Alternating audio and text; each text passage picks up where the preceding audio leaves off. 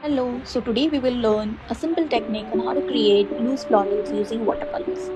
We have used Art Essentials Watercolor Artist Paper, Magello Mission Multipurpose Palette, Binzer & Newton Professional Watercolors, Art Essentials Filbert Synthetic Oyster Brush, and Art Essentials Mightlon Brush. So let's begin. Splash the watercolors randomly over the paper and make the random circles using Filbert brush. While doing this, make sure the splashes are still wet.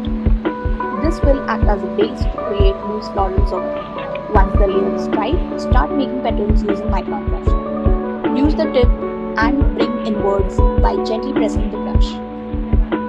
And follow this to create variations in petals, thereby giving a loose floral effect.